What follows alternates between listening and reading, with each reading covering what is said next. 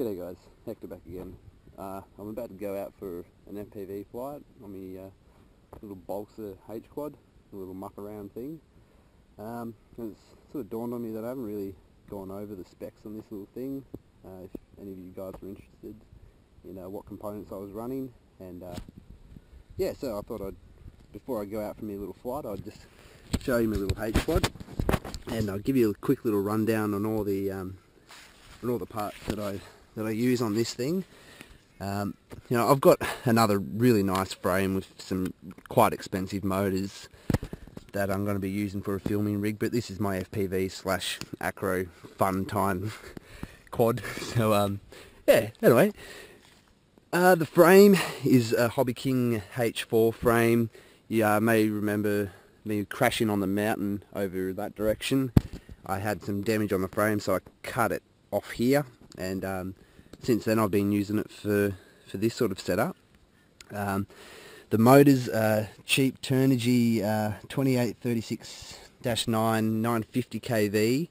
I think they're $12 a pop for these motors, and I run 20 amp ESCs, and at the moment I'm running on 4 cells. I usually run a 4 cell, maybe a 2200, or 2 of them in parallel. Got a couple of the 2200s there,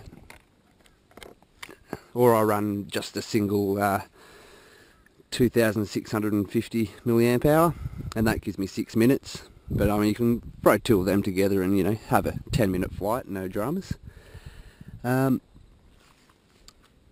Radio system is FrSky XJT module.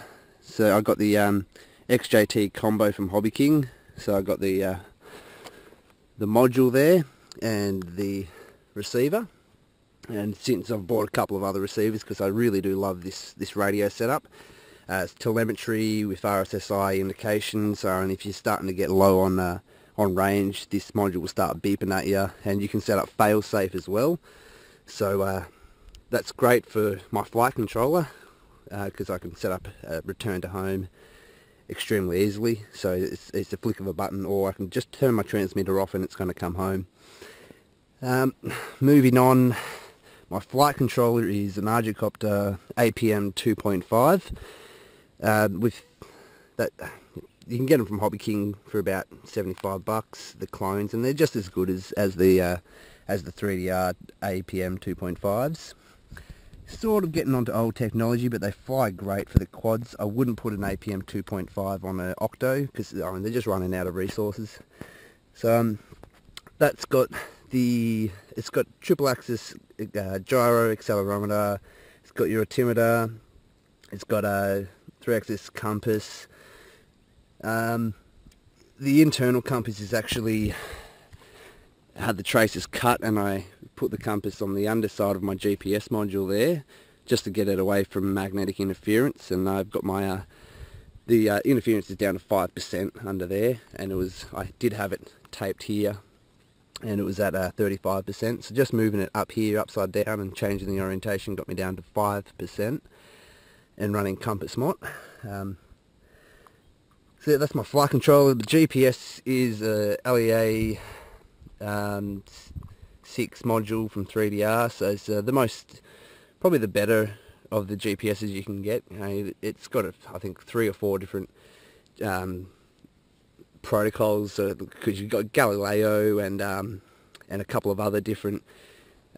They're very similar to the US GPS system, but like China and a few other mobs, they're throwing their own satellites up, and these modules talk to those satellites as well. So you're not just on GPS, you've got the option of a couple of other systems depending on where you are. And for Australia, because we're not over the US, I'm down here in Australia, we don't have the greatest GPS reception, so getting the best GPS module you can get around here really helps to get you locked in. Moving on, for my FPV, no, I'll leave that for later. Still a part of the main power system is the 3DR current sensor, with BEC included. So this is actually essentially my BEC that powers the flight controller and the GPS and the receiver. It's got 2.5 amp BEC, and it also tells my flight controller how much current I'm drawing and the voltage of my batteries. So I mean, if I'm starting to go over capacity, I can it'll tell me, you know, if I'm starting to get way over. I can set it up to just land the helicopter, the quadcopter for me, which is excellent. Moving on, I've got an on-screen display hidden away in here, which has the video feed from my GoPro that sits in this case, and it runs into the on-screen display. And we've got essentially the telemetry information is picked up by the on-screen display, and it's telling me direction to home, the voltage, the current of my batteries, all the sort of things that you'd want to know, longitude and latitude on screen, so you can record in case you get lost. Yeah, very handy having an on-screen display. You know, it's an extra $17 on the system, so I mean, I'd grab an on-screen display if you're going to get into any sort of distance flying or waypoint, you know, missions, or even FPV. Yeah, it's great. I've also got the HobbyKing 915 MHz telemetry modem on the underside here.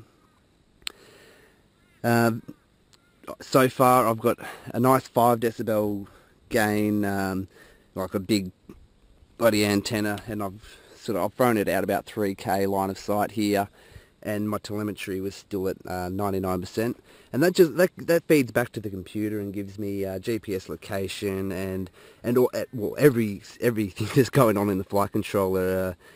Basically anything you want to know, like how many satellites have you got, how much current are you drawing, what, you know, the position of the thing, how fast it's reacting to things. You know, you can change your all your values mid-flight if you game enough. You can change your PID values, and you know, you can update your waypoints via telemetry as well. So if you're out there flying and you want to send it on a new mission, you can update a new mission to it and send it on its way, or tell it to come home, or do whatever you want via the computer. With your transmitter turned off, you can still control this quadcopter by your computer with the telemetry modem.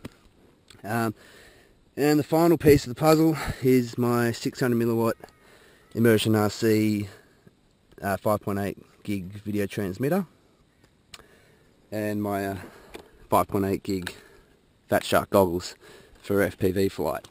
The 5.8 stuff with the circular polarized skew planar antennas. These are the SpiroNet version 2 antennas.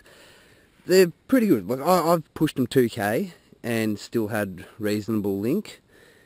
Reasonable varies from person to person, but the biggest drama with me, if I want to go a little bit further, I could probably go 3K if I updated my receiver in these old Predator 1 goggles. I've actually got some minus 90 decibel receivers that I'm using to make a do-it-yourself diversity setup, which I'm going to post a video about very soon.